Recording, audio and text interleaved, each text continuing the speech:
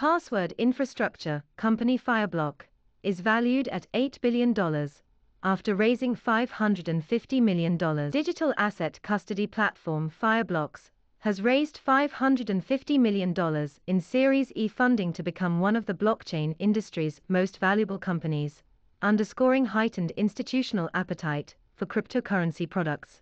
Despite extreme price volatility, the investment round was co-led by venture firms D1 Capital Partners and Spark Capital, with participation from Parafi Growth Fund, Canopy Ventures, Altimeter, General Atlantic, Index Ventures, Mammoth, Capital G, and Iconic Strategic Partners. Since launching in 2019, Fireblocks has raised a cumulative $799 million from some of blockchain's leading venture firms. As Cointelegraph reported, the company secured $310 million in a Series D funding round that concluded in July 2021. That followed a successful Series C funding round in March of the same year that was valued at $133 million. The successive funding rounds have helped Fireblocks expand its service offerings to over 800 institutional clients, including Bank of New York Mellon, Revolut, Galaxy Digital, Crypto.com, BlockFi, Swissborg, CoinShares,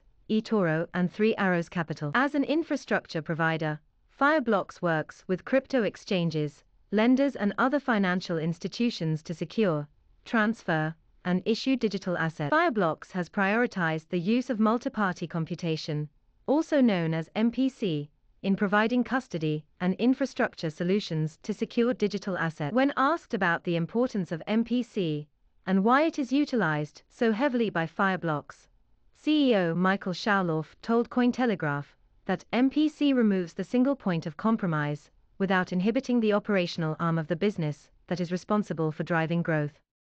He further explained, Fireblocks' $550 million raise is one of the largest the crypto industry has ever seen in a single funding round. Venture capital firms have poured billions of dollars into blockchain-focused startups over the past 12 months. Funding is showing no signs of slowing despite multiple steep sell-offs in crypto prices, as demonstrated by Bitcoin's recent tumble below $34,000. Related, crypto exchange FTX US closes $400 million funding round to reach $8 billion valuation. Venture capital flows into the crypto sector reflect a growing belief that digital assets will continue to disrupt traditional finance. As a result, dozens of crypto startups have been crowned unicorns over the past year, a term that describes early-stage companies with a valuation of $1 billion or more. Shaulov told Cointelegraph that VC investors recognize we are still early in this transition and transformation.